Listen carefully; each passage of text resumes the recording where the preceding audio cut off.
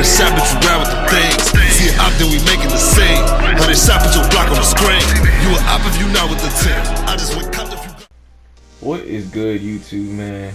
It is your boy Straight Beast, bro. Finally back with another 2K video. And it's been a good minute since I uploaded. Just been very busy, you know.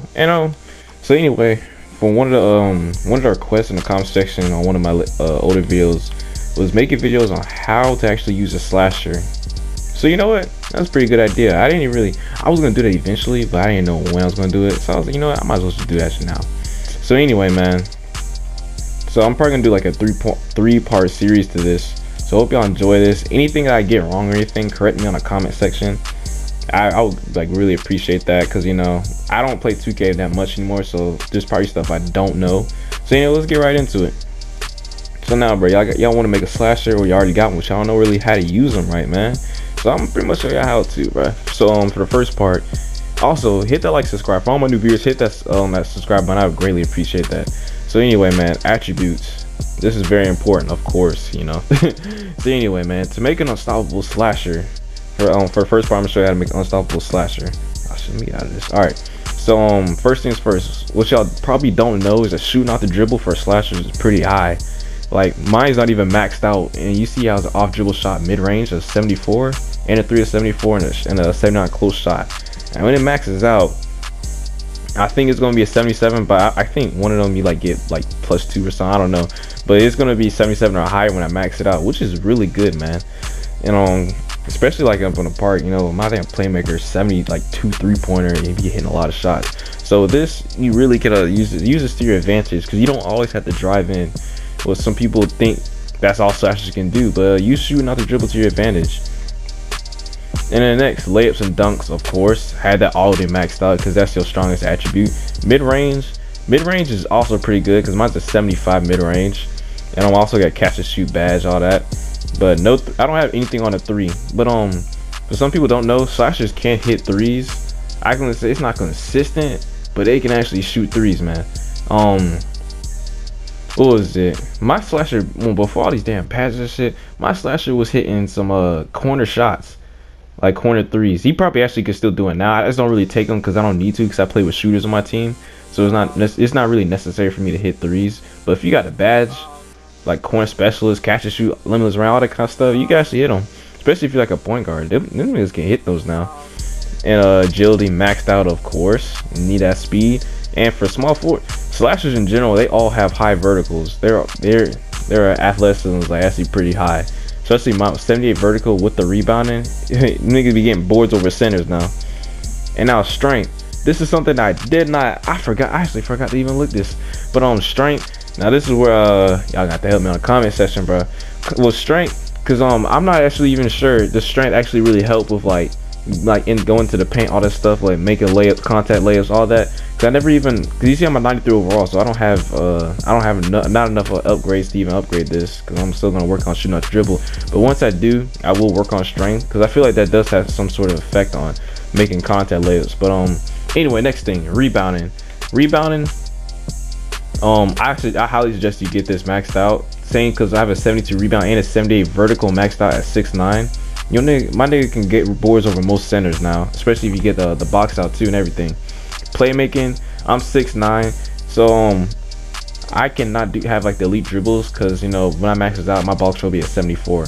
But anything under 6'9" can do that, have 75 ball control or higher. If you're 6'8" or shorter, 75 ball control. Defending maxed out, you know, nothing really much to that.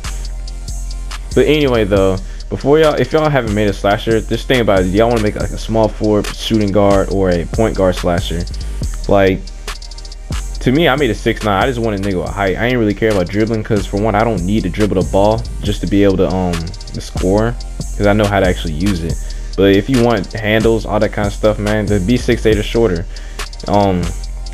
For some people, being a point guard slasher is also really good, because you know, if you have your dribbling, your ball control high enough, you get speed boost with it, and that is actually pretty deadly. I played against a speed boost in slasher. You know how to stop them. We beat them, but that's still pretty deadly though. Speed boosting and then going for a damn contact dunk now, shit. But yeah.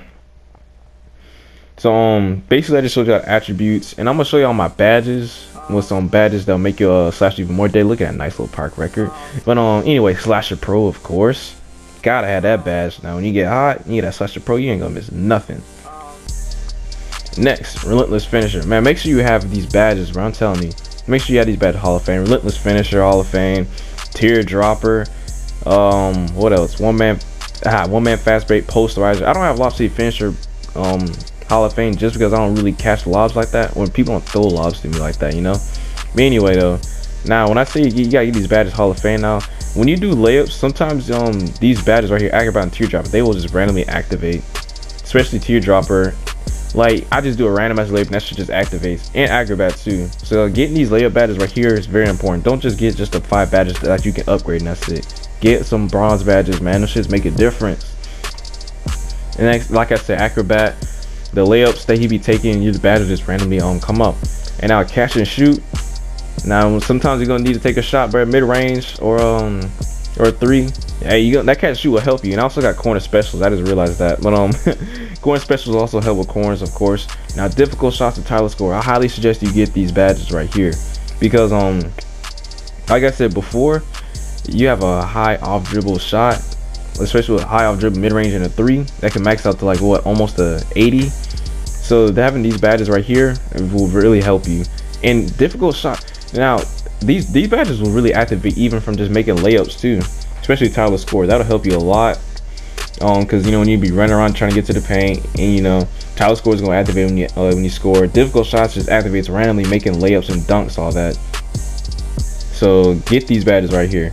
Ankle breaker, I got that badge randomly. I don't even really break ankles like that, so it's not a need. Flash Bastard, not a need. I just like doing Flash Bastards. Pick and roll Maestro. Yeah, you don't have to get it, but I just got it because I was just calling screens just to get to dunks, just to get into the paint. Pick Dodger, Pickpocket, you know, you're gonna get those regardless, you know, if you're trying to get badges. One man fast break, Hall of Fame. Getting the rebound or off the steal or block, whatever, you got the ball. It gives you more speed. I don't know how much speed it is, like +7 or something like that on Hall of Fame, which can help you a lot. Posterizer Hall of Fame, of course you got to get that badge. You know that, you know, you gotta get Hall of Fame Posterizer, man. Catching bodies out here, and that badge activates even when you don't get contact dunks, because you know it'll help. You'll do more dunks when you have Posterizer badge, you know, instead of somebody who doesn't have it. Lob City Finisher, you can get that badge gold Hall of Fame. It doesn't matter. I mean, if your team throws lobs to you a lot and get a Hall of Fame, but like me, I like to play with random sometimes with my slashers. They don't throw lobs to me like that. Brick wall, you know. And then microwave badge, you know, these badges right here, you already know what they do, but microwave is definitely important. So anyway, that's just how my badges look like, and I showed you how my attributes, all that stuff is looking. And you know, all that's really important to make the ultimate slasher, unstoppable slasher. And if you make that kind of build, nobody's gonna stop you. Especially on the second part where I should teach y'all like the moves that y'all could use for a slasher. Because you know, with slashers, you don't have to just dunk. You don't have to be dunking all the time. You know, you don't have to just be going into the paint. You know, do moves like look, spin jumper. You know, water. And take off dribble shots too. People don't realize that slashers can hit off dribble shots. Damn, that wasn't that. Why did I do that kind of little animation? But see this right here? There we go, finally. And he'll hit those, bro. He ain't gonna be green, but he'll hit them. And also then with dunk, like going to the paint, you don't have to dunk the ball every time, bro. You don't get a little layup, bro. You don't gotta be, you know, something. You don't gotta be fancy. You know what I'm saying? Everyone wants to dunk. You get blocked. I mean, as a slasher, you don't get blocked, but you know, you don't want to get blocked when you're a slasher because it's like, how, bro? I should be hitting those dunks, bro. But do a spin layup. Oh shit, I did Euro step. Do spin layups, Euro steps. You can do switch hands, but I wouldn't do that because you can still miss those. But yeah, it's just all these moves you can do besides dunking, bro. You know, it'll make you a lot better. So anyway, though, that's part 1 of my slasher tutorial of how to use a slasher tutorial. And part 2 will be coming out shortly of the moves that you can do. And that's it for this video, man. Hope y'all enjoyed the video. Anything that I made, like any mistakes I made or anything, bro, just comment in the comment section, or anything I could have added to the video. So hope y'all enjoyed this video, man. Hit that like, subscribe if you're new, and I'm out.